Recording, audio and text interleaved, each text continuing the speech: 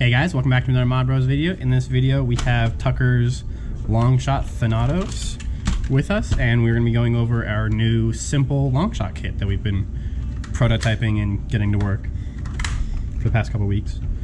So generally, it's a 3D printed kit with some replacement parts for the original Longshot internals. It comes with the new bolt, plunger tube, plunger head, spring rest, and it comes with your brass barrel. I believe that's everything. For now. For now, yeah. We have plans to implement some other things, but besides that, it's working really well for us. This is Tucker's Thanatos, so he has Orange Modworks trigger, still got the stock catch, and then he has his homemade pump grip. You guys can see there, we have the yellow bolt sled in there, because this is running a stock bolt sled, which we have reinforced with our Mod Bros upgrade kit. It's a simple thing that you glue on to the original bolt sled. Can't remember if we had to trim any of the bolt sled. No, I think so, right? we had to add stuff, but then we fixed that. Yeah. So this is our first prototype. We've made revisions since then. So the one you're seeing right now won't be exactly the one that we're selling. We also plan on having a variety of different options. So we have this one, which will work with a stock sled that you'll epoxy on, and it'll be really strong and reinforce the stock sled. But then we also we respect people's ideas to believe that this might not be strong enough for what they want, and so if people want to do a replacement bolt sled, we're also going to be releasing another option that will just not require glue. You can just bolt it onto any upgrade bolt sled, we believe, and it'll run with our plunger tube. I like the metal ones. We might have one that's different because the Orange Modworks bolt sled is a little different geometry. Yeah, so we can't promise that it'll fit with all the bolt sleds because we don't really have any of them, but we will try our best to make it so it'll be compatible. So that way, if you don't trust 3D printed and stock sled, you can run any upgrade bolt sled and throw in our lipless bolt. So as I said, it is a lipless plunger tube, which is running our 1/2-inch sink drain, which is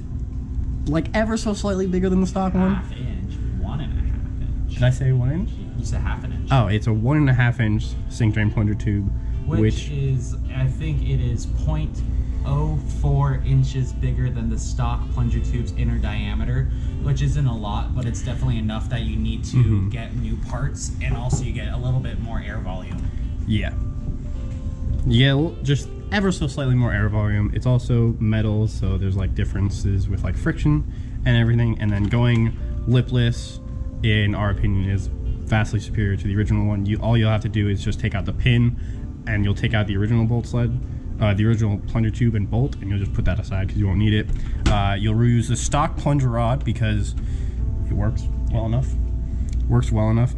And then we have a skirt seal plunger head that will just screw on to the original plunger rod, and then we also have a spring rest, which is those two-part things that clip onto the back, like in the Omega kit. And then you can quickly change your spring without having to take off the plunger head. Very nice. And then that'll just go in the back of the plunger tube, and then you'll get our metal plunger tube, which will cut to length, and then you'll also get on this side, there's that little, I wish we had a stock Longshot plunger tube here. Fuck, we might. Close. Oh, there's one in my room. I'll be back in a second. Okay.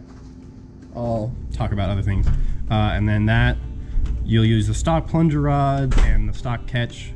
We would recommend using an upgrade catch spring, but we won't necessarily be selling those unless we can find a good replacement one at Ace, and then you'll just use the stock trigger.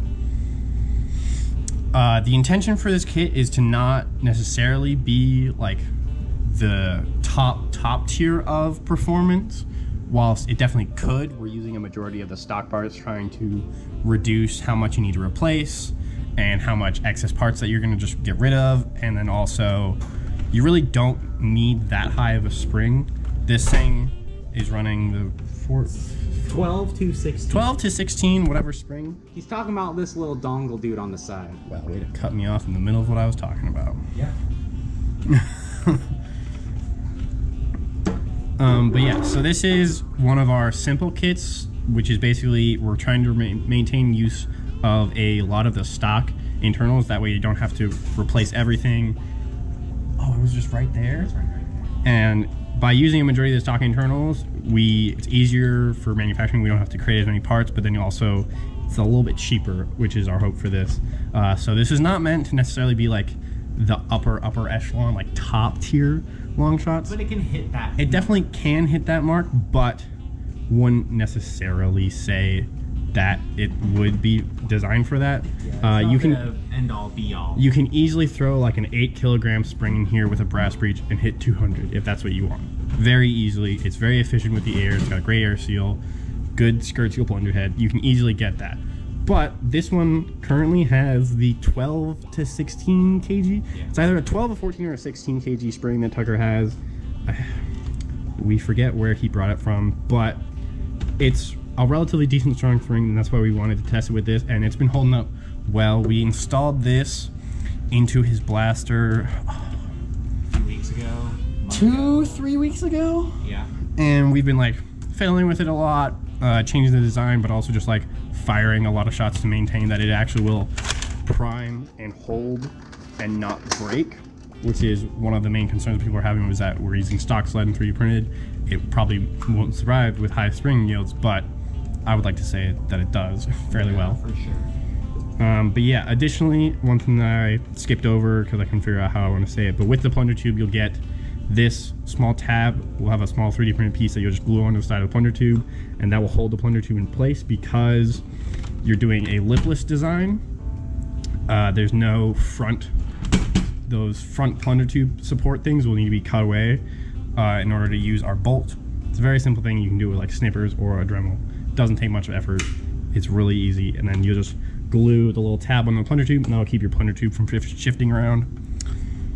This current design is the sleeper breech version, so this one that Tucker has will feed both full length and half lengths. I am currently working on a pusher version, which would also feed both lengths of darts, but would just be a little bit easier, and you wouldn't have to make a sleeper breech for it. Or I guess we wouldn't have to. Yeah. But yeah, what else should I say? Firing test. Well, I'm going to change the firing test. Firing test and then internals, because it's easier for the filming. Yeah. So I'm gonna have I have an 18 mag right here filled with 2 FEJs. I have a Talon mag and Talon adapter filled with 3 ACCs and 3 worker Gen 3s, and it's just, I'm gonna fire them off just for showing that it can, showing the numbers that it can hit. All right, it's kind of hard to see with the light there, but you guys can see the blue foam chambering of a full length.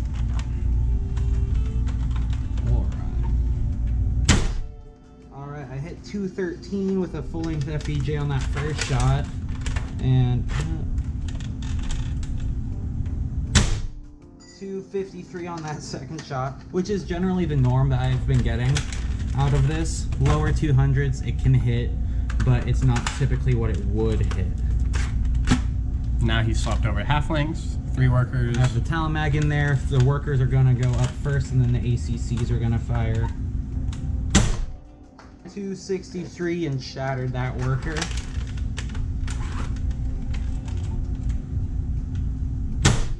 243 with the second worker.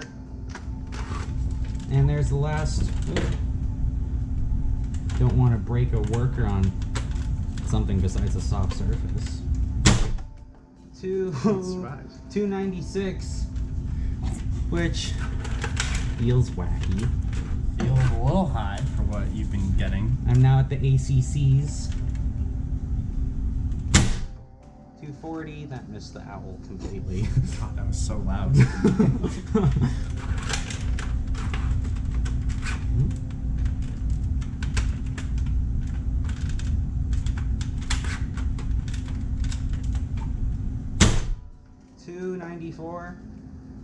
Maybe it is hitting 90s.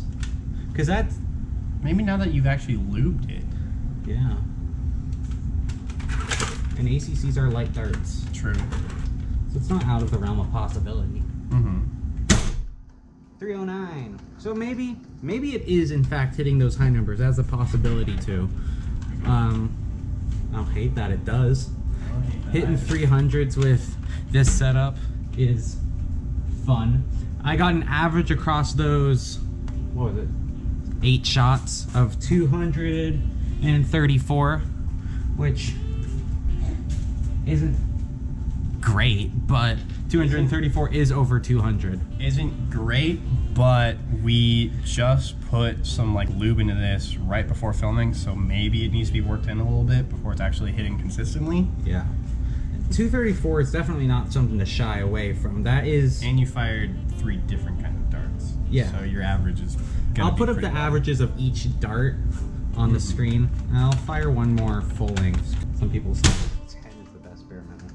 Alright, that last full length hit 220.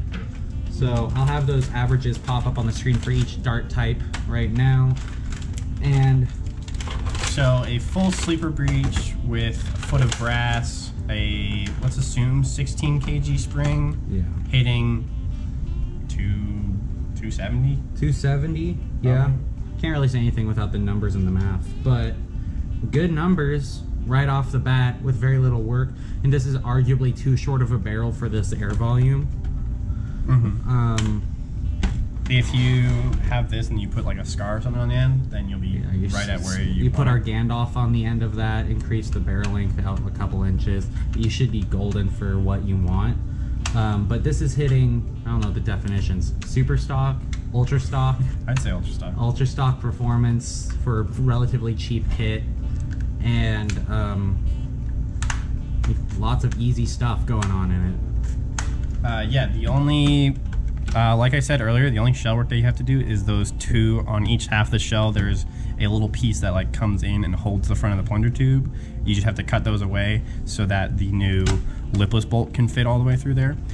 If we changed our design for the bolt that would use a reinforced bolt sled, you wouldn't have to do those cutting, but for this one, which uses stock clip in order to reinforce those sides, you have to. It's like 3 minutes of work. Yeah, it's such a small thing. I honestly forgot that I had to do that. Because it's just something you can go with a Dremel and it's gone, or snips and just snip them away. Yeah. But so now we'll take it apart and show off the intros. Yeah, we'll be back in just a second. Alright, and I am back taking apart the long shot. I have opened Thanatos up and there are the insides. Let me take all this out for you. All the important shit's back here. So I'm going to show you the plunger rod first. I have the, we're still not sure, but I think it's the 16 kg long shot spring on there. And up here at the front we have a new plunger head that we designed that is a skirt seal plunger head that goes directly onto the original long shot rod without any modifications. And it just screws right in there using the original screw as well. And back here we have a spring rest that's modeled after the Omega one. It's been working just fine for me. It sits right inside the plunger tube and sits right on this wall back here, reinforced by the shell itself and also holding back any spring loads you want to put in there. I currently have one sitting on one of my old rods that's a 25 kg and it hasn't shown any sign of wear and tear, and that's really good to know because you want it to last. So that's that there. It's really cool, and we just have, this is a little guy we were talking about earlier, glue right onto the front of the plunger tube, and it sits right in the shell, in that little hole there that the original one will use. And this is the first prototype of the reinforcement for the sled that we were doing. You epoxy it directly onto the sled, and then the pin goes right through, reinforcing it with both a mechanical and a chemical bonding. And back here, you can notice the color difference. We actually didn't print it all the way out as long as it needed to be, but that's an easy fix, and we fixed that with all the newer versions. But we just took a piece off of a failed print and glued that on, and it's been working gangbusters. And we have the sleeper breech back here. The 9/16 glues directly into the black reinforcement and goes into the 17/32. In here we have a couple more reinforcement points to connect it to the sled and redistribute the force a little bit more. They are a bit thinner on the newer ones because we're having some trouble feeding with from a mag, because it would catch on the lip just a little bit. but now we've fixed that and it's no longer an issue, and it's been working beautifully. And as we mentioned, it will come with a, if I can get this out, beautiful. It'll come with a piece of 17/32 foot long barrel that we've cut off for you. You don't have to do this. I was having issues with it. Everything was slipping around and the E-tape wasn't holding just great, but now it's working fine. Beyond this kit for the long shot, I have a couple things long shot based coming down the pipeline. I'm working on a takedown long shot that's fully interchangeable, fully customizable, fully modifiable. It's sort of like an Ace and a Sita and a Caliber and all got together and made something real cool. And we have one kit that we're currently prototyping right now that's going to come with a few different parts. It's going to be compatible with the Simple Sita kit, and instead of using this, we're having it set up for retaliator springs, so like our Hillmans that we use, or if you guys have a BT27 or Prophecy springs, it's going to be fully compatible with those. And it's currently in prototyping. We've gotten some pretty good results out of that so far, and we're pretty happy with it. It's still very much in prototyping, but it's nearing the finalization of what it can be, and that's exciting. And beyond all those things, I have a few smaller kits that I just haven't gotten around to actually testing. We have the Big Bad Bow kit for all you Big Bad Bow fans out there. We have a knockdown kit that is going to be sort of like, I think it's Meeker, but it's going to be closer to my Knockout.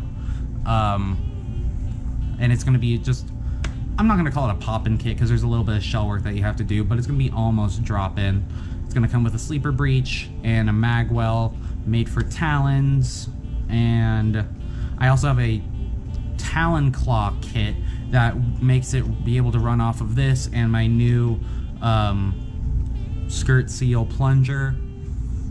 And I think that's everything we have working on right now, unless Jacob has something I didn't mention.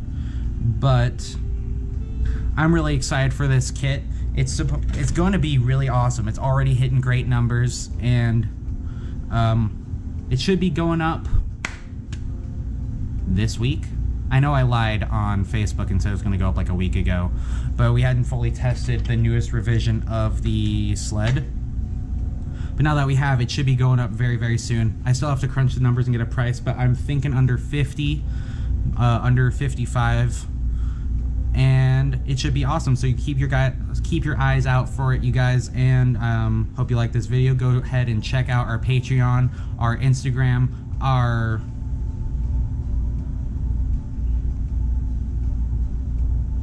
Etsy. That's what I was looking for. Go ahead and look at our Etsy store to get kits like this, our HMI, our Simple Sita, our Gandalf, anything else that we have up there at the moment, and with more to come. Go ahead and hit that bell icon so you can get notified for when our videos come out.